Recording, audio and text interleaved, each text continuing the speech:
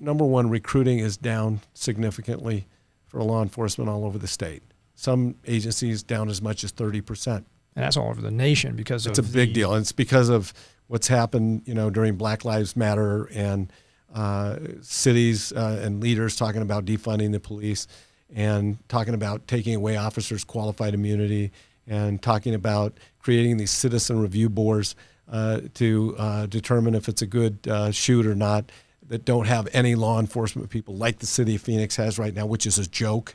Doesn't the mayor wear is it the mayor that wears a T-shirt? The vice mayor. The vice mayor wears a T-shirt that says defund the police. Yes. But ultimately, for a good cop that is doing their job, I want to make sure. You want them to go home. I want them to go home so safe, and I want them to know that I have their backs. Yeah. That's what they do. Yes, of course, I want you to protect and serve, and I want to make sure that you're out there making our streets safe and you're doing the right thing. But I also want to make sure that you know that when you do the right thing and you protect your partner, you protect the public, that you got a governor that's going to stand behind you on that. That's awesome.